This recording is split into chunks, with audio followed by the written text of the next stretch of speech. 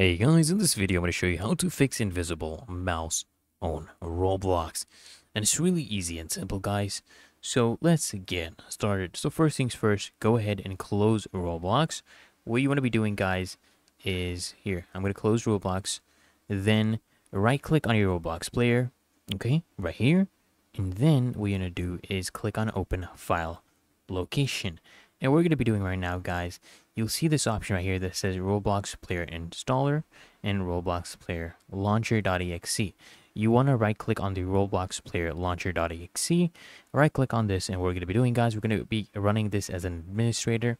Click on that option, then click on yes. And now, guys, when this runs, you will see that our mouse will start working. So it's connecting Roblox right now. And there you go, guys. We have fixed the invisible mouse problem in Roblox. And I hope this video helped you out, guys. And if it did, consider smashing that like button as well as subscribing to Tech Problem Solver. And I'll see you in the next one.